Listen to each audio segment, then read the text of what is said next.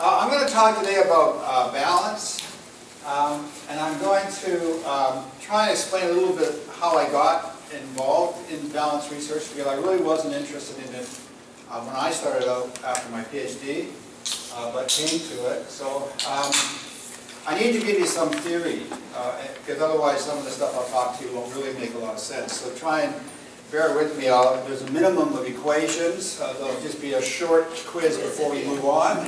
Make sure you get the concepts. And then there's actually some controversies, controversies here, and I'll touch on those. And one of which led me to kind of where I am today. And this is where I will tell you a little bit about what I've been doing in the very recent past and what I hope to do in the future in this particular area amongst many other areas. I can tell you right now that the Motion Analysis Research Center is full of ideas, and you'll see a lot of, just watch this space. I think it's going to become very, very busy. There are a lot of different types of research, but some of the stuff will be about balance and it will involve me. So my background. Because I really do, from the perspective of a lot of people, have a very strange background. But my first degree was in physical education, and in my third and fourth years, I did first a course on basically biomechanics, and then I did a, your sort of honors project. And I realized that biomechanics was it for me, and I wasn't going to be among the other 250 of my classmates and go off and teach physical education. I didn't really like kids very much in those days. Well, it's the truth. I didn't know what I didn't know. Why would I want to do that? So, hi there. Hi, welcome. And of course, biomechanics, and this was in the late 1970s, and you may not know much about biomechanics, but it really was all really driven by sport research. I mean, people were very interested in how to make Olympic athletes better, and a lot of other things. And the clinical side was kind of there, but it really wasn't funded. There wasn't a lot of activity going on.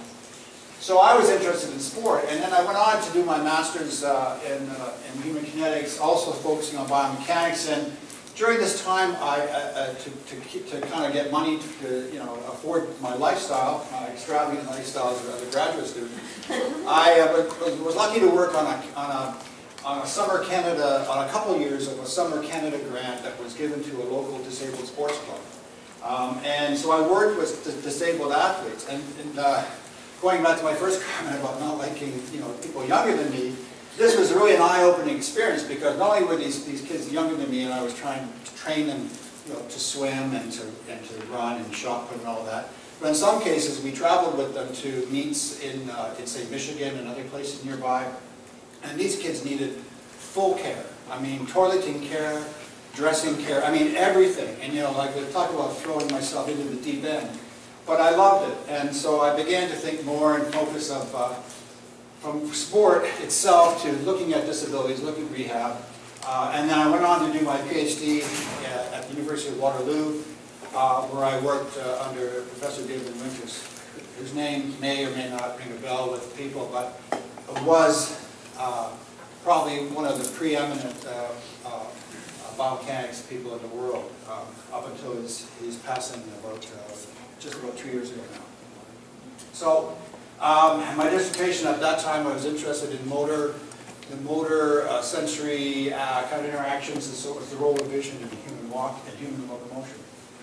So my first posting was in Australia at what was then called Cumberland College of Health Sciences, now University of Sydney, and there I taught PTs, OTs, nurses, and I continued to be more involved in human motion, but as it sort of mixed with rehabilitation and with more clinical biomechanics, primarily related to gait. So I trained at Waterloo about gait analysis. Dr. Winter was a world-renowned expert in gait analysis, and so everything was about gait. I did other things. I supervised projects and other sort of sport physiotherapy type projects, but really my own interests were on gait, amputee gait, and various other forms of gait.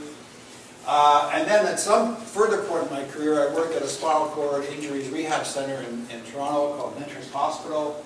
And I started this biomechanics interest group, and we would hold meetings there. And the first person I tapped to come in as a guest speaker was, of course, my old supervisor, David Winter. And so this was just before one of his last books came out, which is called ABC, that is Anatomy, Biomechanics, and Control of Balance during standing and walking. And so Dave was all excited about balance, and I'd never really considered it before, because I thought, like a lot of people, well, balance seems, you know, pretty straightforward. I mean, it's pretty simple. It's not sexy enough for me at that time. But hearing him talk and beginning to look into the area, I found that there was just a wealth of things to study and understand and look at in balance. And so for the past, I hate to admit it, it's almost 18 years now, I've been, in addition to still showing interest in gait and sport-related things, and in my CVs all over the map, I've really been quite focused on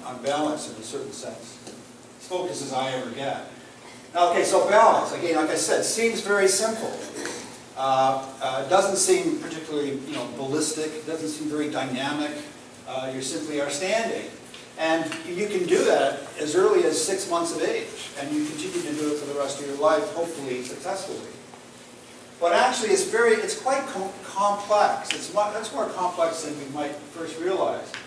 Because we've got this human, which is basically about 2/3 of our total mass can be seen to be located about 2/3 of our height off the ground. And we also have a relatively small base of support, which means that any time our center of mass, if we think of our center of mass, think of sort of the middle of your pelvis, any time that kind of moves too far to the right or left, too far back or too far forward, then you're in danger of falling. And so any motion away from that complete vertical position above the feet will in fact produce what's called a torque or a moment of force, typically about the ankles. And so because of that, or that can be the hips, in some cases when there's a very large perturbations, you'll actually employ some motion of the hip. So it means that we have to have some kind of an active control system to constantly be monitoring this and correcting this to allow us to just stand. It's not something that we can, like we're not like a quadruped, like a turtle or something. I mean, a turtle can just sort of go to sleep standing up. Or I think horses sleep standing up, don't they? I mean, cows or whatever, I don't know. And it's all fun to push them over. It's fun in games until someone gets hurt, right? So this is kind of like the theoretical model. Okay, so we've got some point here, probably the ankle. We've got some mass, and we've got some motion of that mass away from this pure vertical position. And so the gravity acts on the mass of our trunk and arms and head and so forth, and it causes then us to have what's called this sort of torque, this sort of turning force happening at the ankles. Okay, so hang on. So if we think of a pendulum, which is kind of like us going upside down, here we have this thing called the fulcrum. So it's attached to this point, and here's this mass. And the pendulum is inherently very stable because gravity acting on the mass is continually trying to bring the mass to the middle position. So it's always trying to bring it back to the position. As soon as the mass exceeds that point, gravity will just bring it back. So a pendulum is very stable. Humans, being this sort of inverted pendulum, as it's called, are inherently unstable, okay? Because any kind of motion away from the midline will cause this torque, and we have to do something to overcome that. Otherwise, gravity wins and we fall down. Okay, so how do we control it? Well, we have sensory inputs like vision, vestibular, and somatosensory that are telling us what's happening with us within this gravitational field. We also have motor outputs, so we can voluntarily ask our muscles to do something to alter this motion. And there are also some reflexes that are built in that happen without conscious control. So vision, it's used primarily for planning of our movements. So it's sort of what I call a feed-forward situation. And then we also have, we also use it to avoid obstacles, to negotiate the route where we plan through the space, and so forth. It's actually our dominant sense in terms of balance, and I think we've all been fooled by our vision in different situations. We're sitting at a red light, and for some reason a car beside us begins to move, and we hit the brake even harder thinking we're moving it. So the vision can be fooled relatively easily, but because it's the dominant sense.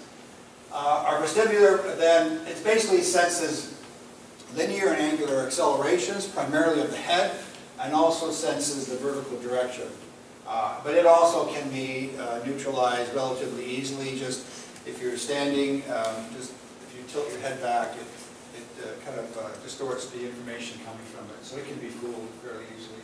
And finally, somatosensory includes a whole array of things that tell us about our joint position, pressure under our feet, and so forth, that we also can then bring into this,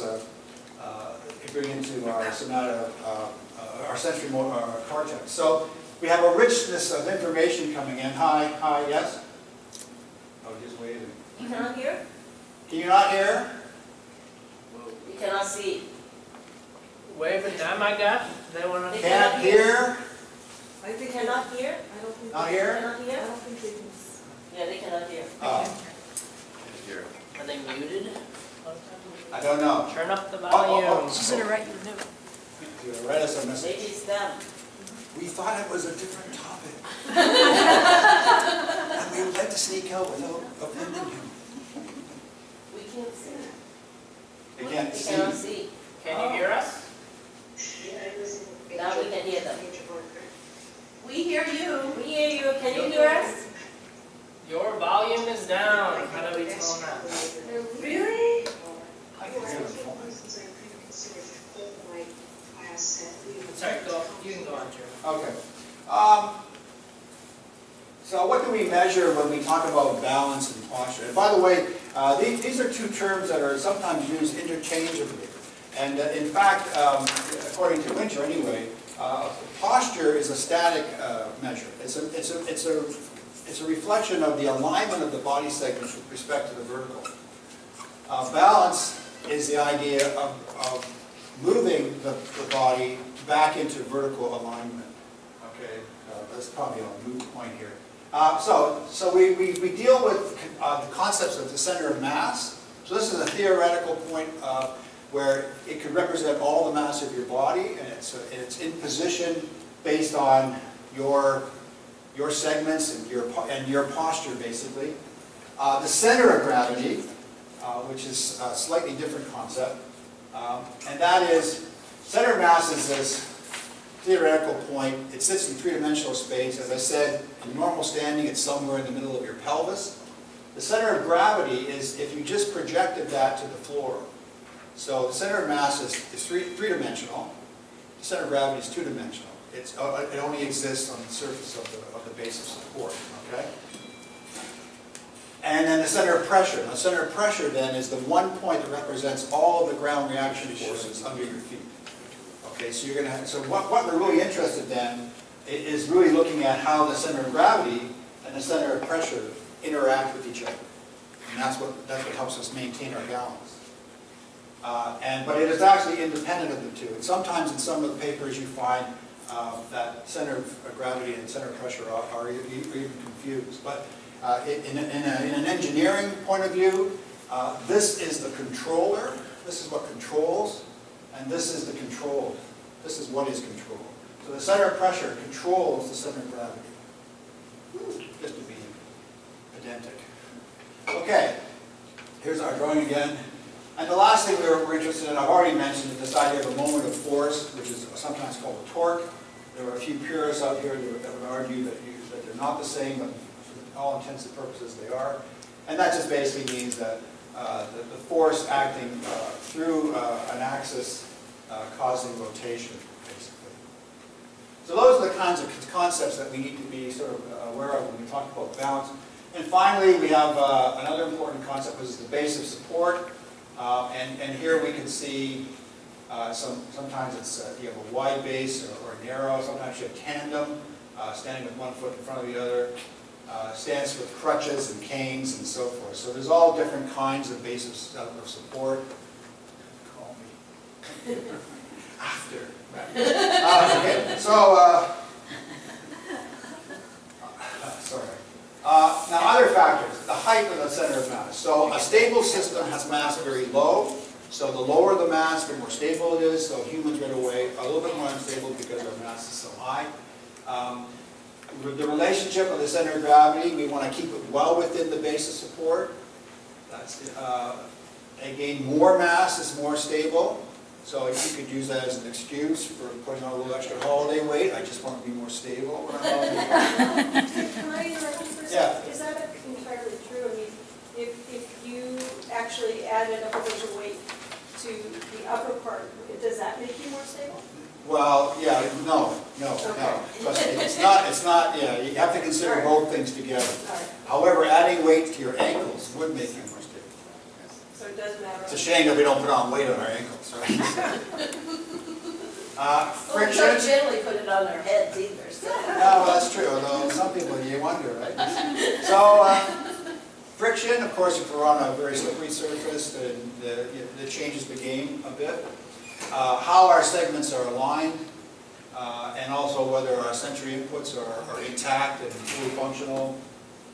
No, we've already mentioned the three of them. And and so these are all different factors. So right away, I hope you're getting the idea that there's a whole lot going on here, and hence the answer to my question at the start may become obvious as we go along. And then, of course, mental status may play a role, and how your muscles are activating. So we're talking about our postural muscles, which are often slow twitch and fatigue resistance. So their purpose is to prevent the skeleton collapsing and to keep the alignment get the postural alignment. Then we also use some muscles phasically, so they're more fast twitch fibers generally, and they're used to make corrections or to initiate movement and so forth. And there may be other physiological or even pathological factors. So it's quite a complex kind of matrix of things that we need to consider. So how do we test this? Well, quiet stance is a very popular model. It's certainly most of my balance research is involved with so-called quiet stance. And that's basically just standing quietly. And so we can look at how do we maintain this so-called static stability. We can look at also externally perturbed stance. So in some way we would perturb the subject. We would catch them off guard. Is that a question? No, it wasn't it. Oh no, I just thought you could use it. No, I'm just Contemplating. He's using basic muscles. And so this is looking at mechanisms by which you sort of regain this dynamic stability. And then there's also self-perturbed. You know, if it's not maybe ethical or you're concerned about actually pushing people or pulling them or dropping them or whatever, then you can actually get them to perturb their own stance in some ways. Very simple ways, including just raising their arm. It's a type of self-perturbed stance. And again, to look at how we maintain our dynamic stability. So one of the concepts that really plays an important role here is this concept of postural sway. And that just basically means that because we're in an inverted pendulum kind of scenario, alignment, and because we have this dynamic active control system, we are actually moving all the time in fairly small magnitudes. And so we sway back and forth, and to a certain extent from left to right all the time, generally pivoting about our ankles. Now there's some research that actually shows that there's motion at all of the lower extremity joints, but it's really quite small. For all intents and purposes, we can treat the body like a single rigid body with one axis at the ankle. So anterior postural sway, it's in the sagittal plane. It's generally somewhere between 5 to 7 millimeters at the level of the center of mass. So not huge amounts of motion. Medial-lateral sway is about 60% of that in the right to left in young adults. And so with the inverted pendulum model, we've already discussed this, the redundant sort of that. This is the math, just copy that down, there'll be a test at the end, but basically it's saying that if you take the ground reaction force vector here and measure how far it is from the ankle, that's one torque acting. And if we look at the weight force, and again measure where it is relative to the ankle, that's the other torque. And for us to stand still, the two torques should be equal. But since we're always moving, the two torques are constantly changing, right? So that's what we measure in the lab, these torques, among other things. And of course, we assume that these two are equal, and they should be. Body sway is about the ankles only. As I said, some research suggests that perhaps it's not, and that the ankle acts like a hinge joint, and I think our podiatry people will tell us that that's not necessarily true either. But in these small displacements, angular displacements, it's probably a reasonable assumption. Okay, so it's all about the relationship of the center of gravity and center of pressure. So if the center of pressure, okay, so the center of pressure, if it moves in front of the center of gravity, then the torque will be such that it will tend to push us backwards. If the center of pressure is behind the center of mass, it'll push us forwards. So there's this constant kind of, think of a sheepdog kind of herding sheep. And of course, the dog runs ahead of the sheep to get them to go one direction, and if they go a little too far, it'll come around the other side. But it's very much, the sheepdog here is the center of pressure, by the way, and the sheep are the center of gravity, the controller and the controlled, right? So this is a little diagram from David Linder's textbook, and it just shows one sway cycle of swaying forward and swaying back, which would happen maybe hundreds of times while you're standing. I won't go into it in great detail, other than to say that here we have this ground reaction force. So this is what's controlling it, and it's now behind the center of mass. So it's tending to make this rotation go in this direction. So we have some velocity and we have some acceleration. Through some mechanism, we sense that, and we deliberately move our center of pressure forward, ahead of the center of mass. Otherwise, if we don't do anything, we're going to fall over. So that's why this represents, we're still moving forward, but now, because it's moved ahead, we're applying an acceleration to try and stop that. So that's why they're in opposite directions. Eventually, we will apply enough of a torque that we will stop the forward motion, and then backward motion will begin. And we sense that's happening, and we then move our center of pressure backwards to try and capture that. Yeah, Mark? Eventually, like milliseconds, right? I mean, this is happening. Well, I'll explain to you just what some people believe is going on here. Eventually, that's a very good question. You just mark that one down. I'm going to give you a gold star for that one. And he's a librarian, folks. Really, you guys should have been sharper. Okay, so and then We just knew the answer. yeah, so it just kind of repeats itself until you get out to the other side, and then it comes back, and this sway goes on. So the center of pressure is moving in the AP direction, and to a certain extent in the ML direction, always trying to get itself ahead of the center of gravity, and then if it goes too far, then it's got to come around and bring it back the other way. And this is constantly going on. Okay, so a lot of people have studied that, and so there's been lots of people trying to answer that very question, like how can we do that? Like what kind of mechanism prevents us from going too far or failing to detect what's happening and so forth. And so they looked at whether it's reactive stuff going on, reflexes and other passive mechanisms, or whether it's proactive, whether we're actually generating some kind of a motor program and so forth. So there's been all kinds of research of that. And from that, from the 1970s onward, we have that there's an ankle strategy under normal conditions, and if perturbations become too large, then we employ a hips strategy. And it's been very popular to do that. We have a machine, soon to be in the lab, that was built around the premises and the experimental work by the founder of some of this stuff, Lou Nashner. And I'm not saying there's anything wrong with that research, I just don't know if that's the whole picture.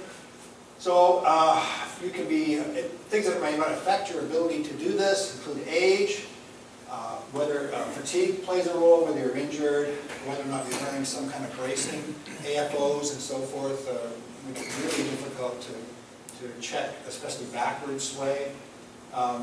Obesity plays a role, and how stable the environment you're in, whether you're standing on the BARC train or on the back of a pickup, or whether you're standing in a classroom. Hi.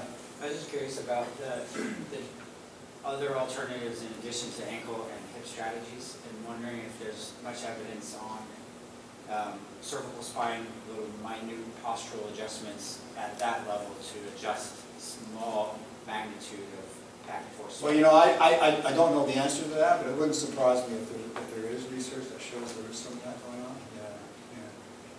Faye Horak is doing some of that. Yeah, I mean, Faye Horak is one name that comes to mind. They've done a lot. Marjorie Willicott, Lou Nashner, and someone just really in black as well, I think. There's a handful of people who really are quite well known in this area. Soon to be added by the name. I ask because in the post-whiplash population, there's a lot of push to test balance. Oh, right. And so I wonder if there's a mechanism behind that, why is balance a deficit so commonly post-whiplash or post-cervical injury? Yeah. Well, I'm almost certain it has something to do with pathways and stuff, I think, yeah. Okay, so externally perturbed balance. We'll go through this a little quicker because it's probably not that particularly interesting. But so there's some way of perturbing it, and our equipment in the lab, soon to be in the lab, is this Balance Master, and what it does, among other things, is it actually will shift the platform that you're standing on forward or backwards. Does it? Yeah, okay. I know ours did. I haven't seen this one yet. But, so it goes back and forth. So we can actually test small and big, yeah, and it also tilts, and it's really quite extensive. So we can look at some of this horizontal translations, sagittal plane, and we can also change the surround. We can actually fool the visual system, for instance. So lots of things we can do to kind of look at this. So Nashler was the first, and so on. That's really not bad.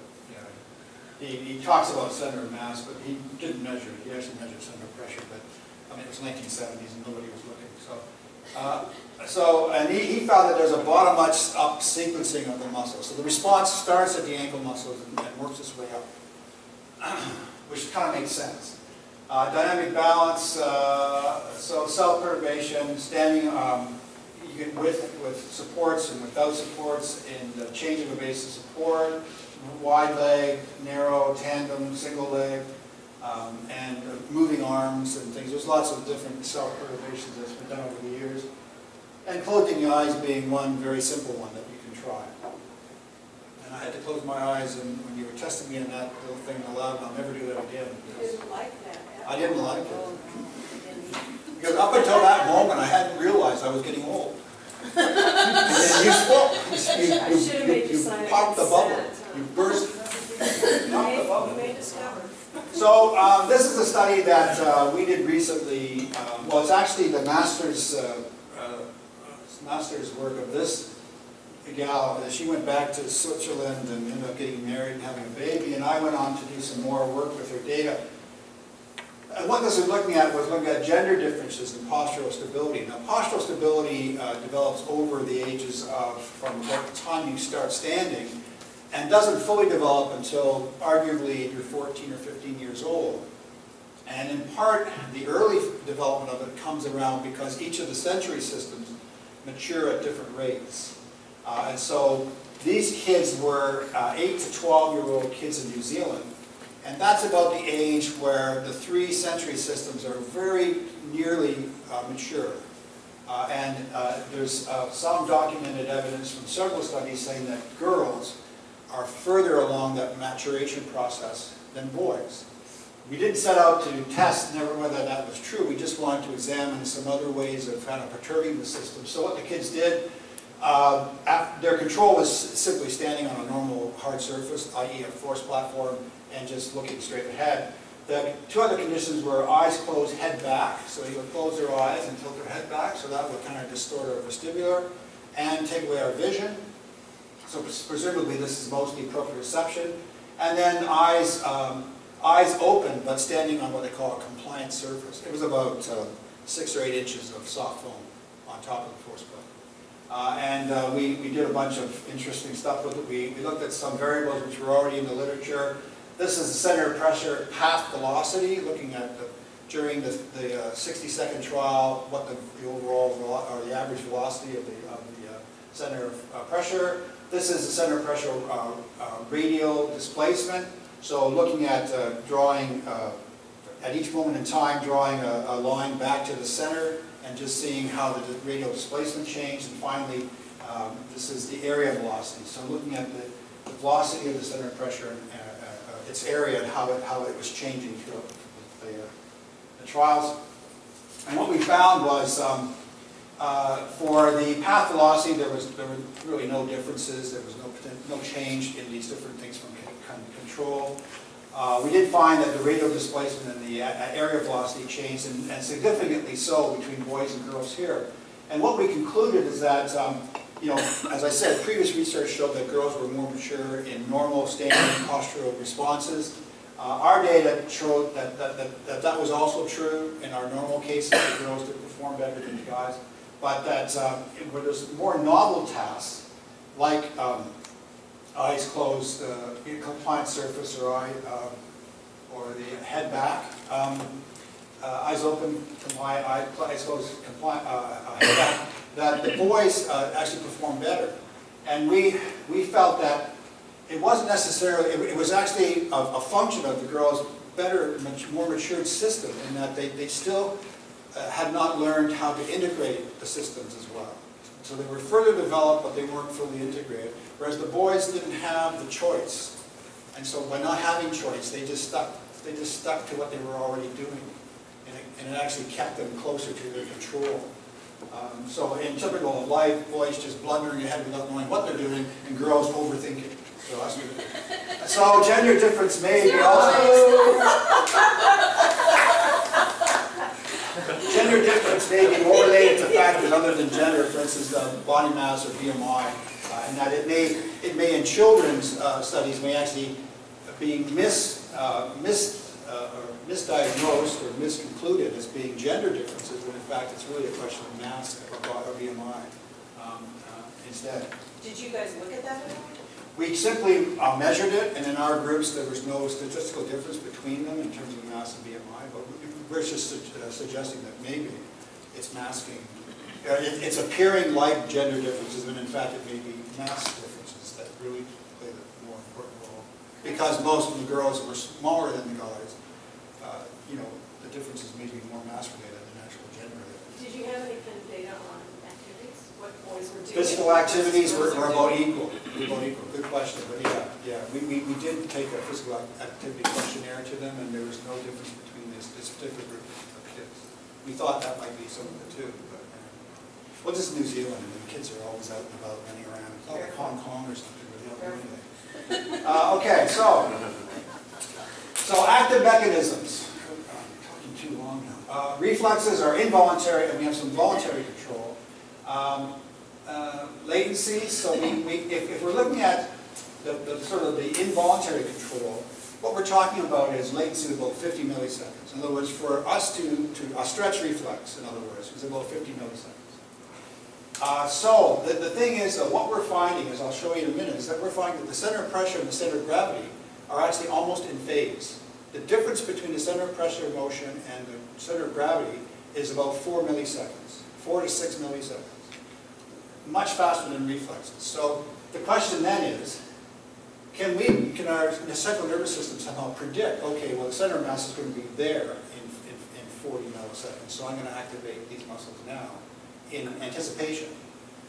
Or is it something else? Well, this seems like an unnecessarily complicated way to handle standing up, considering how much we do. So there may be a more passive answer, and that is joint stiffness. So the muscles, we know they're viscoelastic. We know they have the capability of storing energy, so we know they act like springs.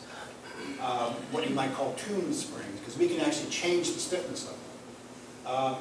And stiffness then, just to remind yourself from grade 11 physics, stiffness is the slope of the force displacement curve, okay? Or in our case, torque angle. Okay, so the question is it sufficient to maintain balance during quiet standing? So think of the possibilities. If we didn't have to worry about standing quietly, in terms of we didn't have to have any kind of descending influence from the central nervous system, we could just kind of assess, okay, this is safe, this floor is not going to move, nobody's going to jump me here. I'm just going to set my stiffness at, 6, and just stand here. I mean, like, the advantages to us are enormous. Zero energy cost virtually, no attention demand, and so forth. So that is what Winter proposed in 1998. So this was published about 4 years after he spoke to our group in Toronto. And he said a relatively simple that he experimentally derived and validated it. And basically, the center of pressure would oscillate almost in phase with the center of gravity, about 4 milliseconds.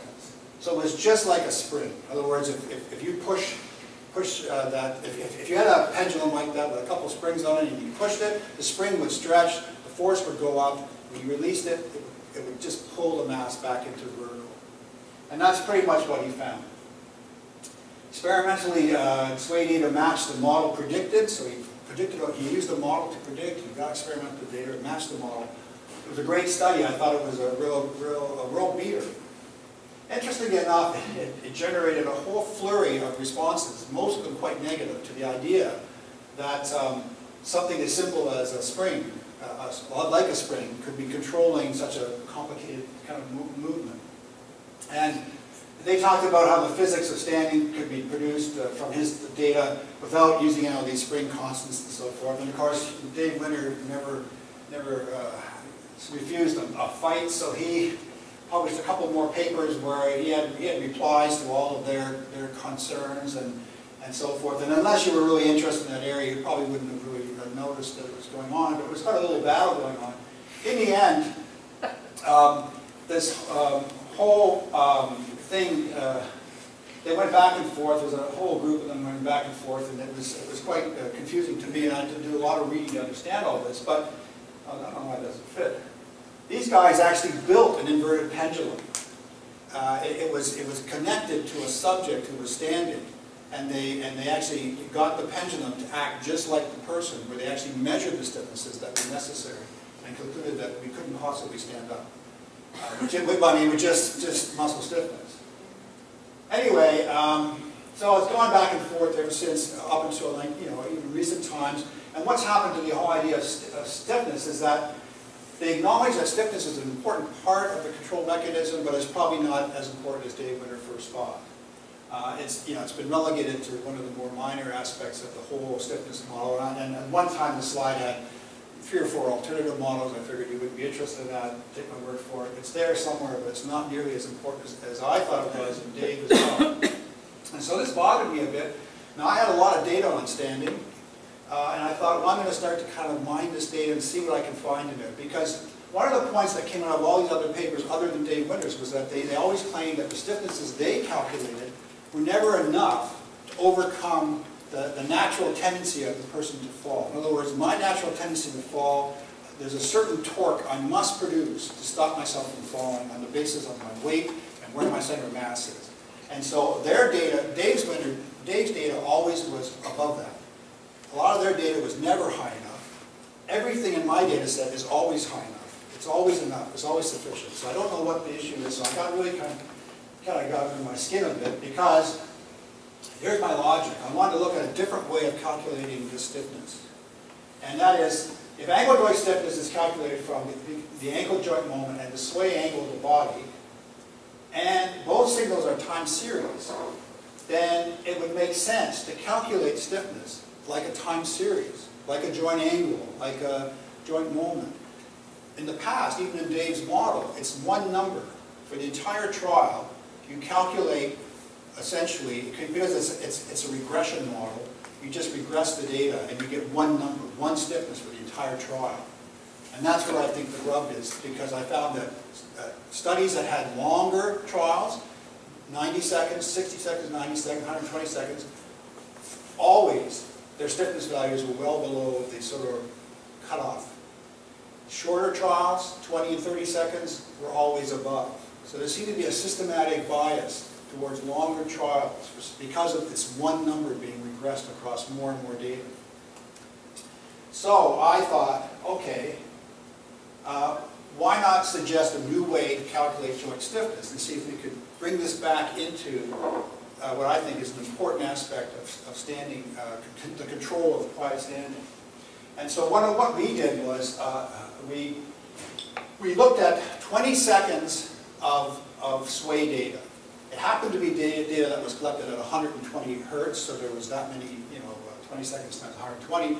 I also tested it on data that was calculated at 60 hertz and found the same results, but it's not in this data set. So, and within that, we would then calculate joint stiffness across the entire trial and get one number, just like all the other papers. But then what we did was we looked at different windows of calculation. We took 0.25 of a second, calculated the stiffness, moved it forward one frame, calculated, move it forward, calculated. So you end up with, I don't know what that number was, I forget, like 2,000 values. And then you would go 0.5 of a second, slide it along, 1 second, 2 seconds, 5 seconds, and 10 seconds. Different windows. So what did we find? Well, this is these are the results in the AP and ML directions. Let me just explain this. So 1.0 here is representing what they call a gravitational spring. That's the minimum stiffness in the ankle you would have to not fall over. So anything above 1 means you have enough stiffness and you won't fall. Anything less means that if all you had was stiffness, you would probably fall over. So that's this line going across here. And you can see that with virtually all values are in fact just, in these cases, just slightly above 1. So in every single case of measurement, I could show that there was sufficient ankle stiffness to hold these subjects up, and there were 19 of them. These are the windows. This is 0.25, 0.5, 1, 2, 5, 10, and then the 20 second. This is the range. And the R squared here, because we're talking about a spring, and as you know, the spring is a linear kind of thing, it's force over displacement. The R squared tells us how close are our data to a straight line. So an R squared of 1.0 means every data point falls along that straight line. And then, of course, an R squared of 0 means that they're just all over the place. And interestingly enough, that these two, which are significantly different from all the rest, have among the lower R squared. So in other words, the data are more randomly distributed, but they actually produce the highest stiffness values. Whereas the ones out here, which is more typical of what's being published, are much closer to a straight line. And when you see the next thing, you'll understand why. This is what the data look like if you do it if you calculate every quarter of a second and then slide it over one frame and one frame, one frame. So you can see that there's quite a random change in the stiffness values. And sometimes it falls below the gravitational spring, but for the most part it sits above. This is the 0.5. This is the 1, which is what we're recommending, 1 second intervals. We should calculate over 1 second. This is the 2, 5, this is the 1, 2, 5, and this is the 10. And the solid line just shows the single 20 second value as our sort of template, and the other line is our gravitational spring. So what does this look like? Well, what you can see very clearly is that if you just sort of look at what's the averages here and here and here, you can see that there's a convergence of the averages, and that the longer the trial is, the more it starts to approach this gravitational spring. And you might be able to then say, well, what if we did a 60-second trial, 90, 120? You can see that this whole motion for the single value would begin to dip down probably below that. And that's why papers with long ones have a number which said we can't stand, and why papers with short ones say we can. So we're recommending that people adopt this method of turning it into a time series signal, that we look at 1 second windows. As I said, it wasn't affected by the frame rate, because in 60 hertz trials, the 1 second interval came out on top, as well as the 120 hertz trials. So it's really not a function of how you sample the data. It's really a question of the actual time over which you calculate the stiffness itself. Probably something to do with the neural control of it, or I don't know what it is exactly, why 1 second works out so well, but it seems to do that. Future research. I think it's non-linear dynamics. Well, it could be. It could be. It probably needs a lot more sophisticated thinking on it than I can bring to bear. But I want to look at the robustness of this, because this was just, in fact, these were subjects who were standing for 30 seconds, and then they're also part of a data set on gait initiation. So I had them stand for 30 seconds, of which I took the middle 20, and then I instructed them to start walking. So I've also got another paper of the initiation of these same subjects. But I wanted to see the transition between this sway, sway, sway, sway, sway, sway, oh, now I'm going to move. Because that's what really interests me, this transition, because there's lots of people, Parkinson's disease patients, for instance, who can't make that transition. Maybe there's something in here that can help them. Anyway, so I want to look at that. So I'm looking at quiet standing, and this is coming to the IRB, by the way. Quiet standing with conditions of altered vision, that is open and closed eyes. Base of support, single versus two legs. And sway. I'm going to actually get subjects to try and not sway. Try and be conscious of their sway and minimize it. And I'm going to ask the same subjects to try and sway right out to the tip of their toes and right to the back of their heels. And just see if, what those conditions, whether this 1 second rule holds across a wide range. Also looking at just the single support phase of walking and running. It'd be interesting to see how the stiffness works there. This one is in front of the IRB at the moment, still waiting for the outcome, but changes in gait dynamics during planned and unplanned turns. Idea being to look at people with chronic ankle injuries, for instance. But starting out with looking at some normals as well. And also this initiation and termination. That first study I talked about had 19 subjects who stood for 30 seconds and then just stepped forward. This time I have a group of 20 subjects who did normal gait, did initiation and termination. So I've kind of got the whole spectrum, and I'm working on those data now. So, sorry, took a little longer, but thank you very much, and I'm happy to answer any questions. Quick question. Yes, Sherry.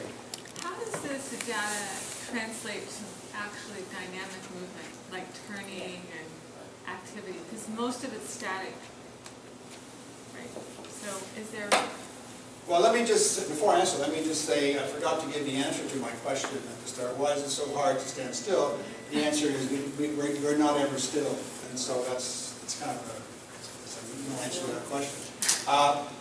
We don't know, and that's why I want to do this. No one's ever really looked at stiffness that way, because the issue is when you're walking, like when you're standing, we're sort of treating it as though you've got a single ankle and you're just swaying back and forth, right? So it's quite contained. As soon as you start walking, and in our lab, say you've got one foot on the force plate, another one on the second one, now we've got two different things going on. So the only part of that you can really apply our methodology to is the point where one foot comes off the ground in preparation for the next step. So while the person is in what they call swing phase on the contralateral limb, we can measure the stiffness on the ipsilateral limb. And we can do that during walking, but the trouble is the phases are very short. So that's a bit of a challenge, because our methodology depends on having a little more data, but we can still try it. And on the other case, you're making turns, we can look at that too. So that's what I hope to incorporate into those turn studies and so forth. Yeah. Along those same lines, would dynamic activities that are bilaterally similar, like a sit to stand, would your model fit that better than something that's unilaterally? Sure. As soon as the buttocks get up off the chair and they're now putting all their forces through a single force plate, yeah, we can certainly model stiffness in that sense. Yeah. Yeah, hi. I have two questions, and given the audience, these will probably be stupid questions. No. There are no stupid questions, just stupid answers. I knew that was coming. But Just to reinforce. questions that most members of the audience are knowledgeable in. So they are, why is there such a range of imbalance in otherwise healthy people who are not obese, and why does balance become so compromised with aging, other than? Well, I'll answer this, I think the second question first, and I think that balance becomes compromised in aging because the sensory systems are deteriorating at different rates. And I think that we all have experienced that when we were kids. Well, I mean, like when we were kids, like we loved being on the spinny thing, whatever that was, And now the thought of even watching someone makes me sick to my stomach, right? So we know that there's some changes going on there. But Gail has a great answer here. I can just imagine. Well, no. I mean, when you talk about, you're talking about the physiology of aging. Right. And all systems start to decline. Right, so it's just- And they decline at hugely different rates depending on how well they're used. And how well they're used, not just in childhood, but they continue to be used. So people who become sedentary have a much faster rate of decline than those people. And all the systems that Drew talked about all are declining at different rates. And the one piece that he didn't mention in terms of the balance piece that we kind of always talk about too is that central integration piece that takes all the sensory information, figures out what to do with it, and then sends those signals out to the motor side. And that piece also is declining. So and it is going to decline based on that individual's activity and their pathology, and there's just so many things that can affect it. And as far as your first question, well, why is there such a wide variability? I'm not really sure specifically what variability you're. That there's a wide range of ability and Yeah. balance among people who otherwise are otherwise healthy, the same physical activity level. So Yeah, that's a good question. I mean, when we used to test people in Hong Kong in our lab on this balance master, I mean, the protocol is to wear a harness, and you wouldn't think that the relatively small movements that go on in this thing, and the fact that I was testing people all under the age of 25, that we would ever need that. And yet regularly, kids who are on sports teams, they were athletic, this system would fool them, and they would lose control of their balance. And so for older people, it happens quite regularly. I remember when we first showcased the same equipment in Hong Kong back in 2000, about 1999, we had the president of the university come in for this, dog and pony show, and had him in the harness, and it was a little embarrassing. He fell over on the first trial. So yeah. So I guess that was my question. I was just wondering that has the evidence already established what caused people the high propensity to fall, and it hasn't. That's why you study it, right? And Well, that's People are attacking it from a ton of different angles. Yeah. right. Because even when you're studying about the ankle stiffness, it has not fully established the tight correlation between stiffness and fall. You just study Not entirely, but here's something rather interesting. And this story is still anecdotal. The study that I talked about here, except for this exaggerated sway, I've done a small study like this. I did it in England. And I happened to have a couple of faculty members as subjects who just happened to be in the later stages of their career, shall we say. And one of them just really couldn't even do a 30-second trial of two-legged standing with their eyes closed. And the one-legged standing, the most data I got out of her was about 8 seconds. But interestingly enough, you would think that, okay, if I'm going to be a bit fearful or concerned about falling under a novel situation like eyes closed and one leg, whatever, that I might tend to want to stiffen up, right? I want to be more stiff. Right. Well, what we found is that the more challenging conditions in this group, and again, it was only a small group, mostly young people, that when the eyes were closed and they were on one leg, their stiffness values were at the lowest that they produced. They were actually the lowest. Well, you would think that, intuitively, you'd think that they'd want to, because you're apprehensive and stuff. And that may be a bit of an answer as to why people do fall when they're older, because they're apprehensive. Having a lower stiffness value, really, what does that mean? It means that you will allow yourself to displace more before you come to a failure point, which means you have more time to assess how big is this perturbation, am I going to fall? And you have time to add, this is my theory, that you have a little more time to engage some kind of corrective response. If you're very stiff, then you resist, and then you go. There's just almost no time between the perturbation and the failure point. That's my theory. I'm hoping that this study will begin to point in the direction of whether, I mean, if the same trend happens here, where you have this, because these are going to be in combination, so there'll be a condition where they do this, with this, and with this. Okay, so he's exaggerating this way, their eyes are closed, and they're on a single leg. And if their stiffness values consistently across this group are the lowest, then I think it adds a little more evidence to this sort of theory I have that, you want lower stiffness. So what do we do with that? We take elderly or older people who have a fall, but have a fear of falling, we train them to be less stiff. And how do you do that? Well, you put them in a safe environment, and you perturb them. You put them in an environment where they know they're not going to hurt themselves. You put them in a harness, and you teach them how to pick up the signals of, first off, losing balance, but they have no trouble, kind of getting that, but knowing how far can I go before I really am in trouble. I don't know, that's just my theory.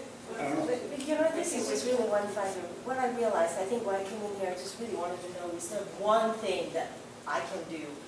It's just multiple factors. Yeah. So many, there's even no one thing. psychologically, the idea of fear.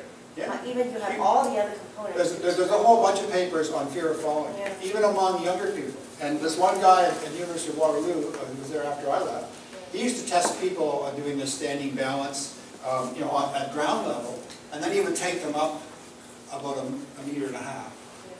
Young people, totally different response, completely different response. They were perfectly safe. It was all, ethics was all done, and they were all perfectly safe.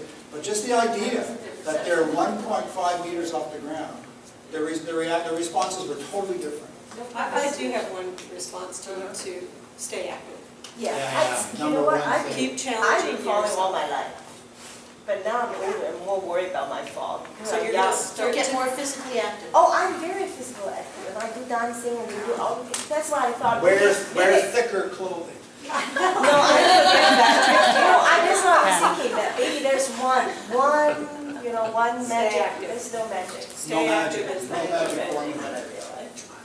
But what I like about this stiffness thing, though, is that it's very simple.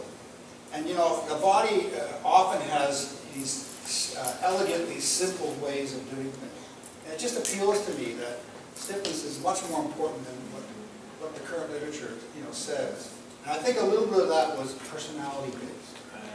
People either liked my supervisor or they didn't like him. Just ask Jacqueline Perry, I just mean you can't anymore. Yeah, I'm a Jacqueline Perry and Dave Winter used to go at each other all the Oh, I time. So love that. he didn't think much of her, I think she thought much of him. So, I'm just thinking of in terms of working with students who are in a clinical setting, in a community setting, so they're not in a acute care, and they're working with a population who don't have access to Sure. kind of balance training that we're talking about. That in terms of, okay, so stay active, but are there actual Yes, there are. types? It seems like Well, there are things standing like on one leg. That's Yes, yes, it does. PTs do. there's no, Yeah. there's no doubt that Well, that's what, okay. Anyway, That's another conversation. well, there's no doubt that there are very clearly defined risk factors for older people, and if you look at this activity is all built into it because one of the main ones is lower limb muscle strength, and of course if you're sedentary, you're losing that all the time. So staying active is very important, especially doing things where you're working against gravity. yes. So going up, just using body weight to do Yes. things, and that's the best exercise, is to do things, walk, stair Walk fast. climb, yep. And just, do things to maintain whatever ability you have, not to try and stop it from going backwards. You don't have to join a gym, you don't have to, run a marathon or something. The goals in terms of the populations that we work with, what's actually accessible. The best thing, I think, walking. Get them to walk as much as they can. Avoid cars whenever they can. If they take public transportation, get off at the next stop and walk back to your place. Just simple things. Take dance lessons. Take the stairs instead of a lift or But, the but the elevator. risk Or is even on always an escalator, still walk up the escalator. I always walk up escalators. Yeah. I mean, Hong Kong's full of escalators. I've seen escalators in Hong Kong that are about 5 steps high. Really? Yeah, that's crazy. And in some places, you can only take an escalator. There's no option to take the stairs. So I always walk up escalators. Always. Got to do it. Thank you. Thank you. Thank you.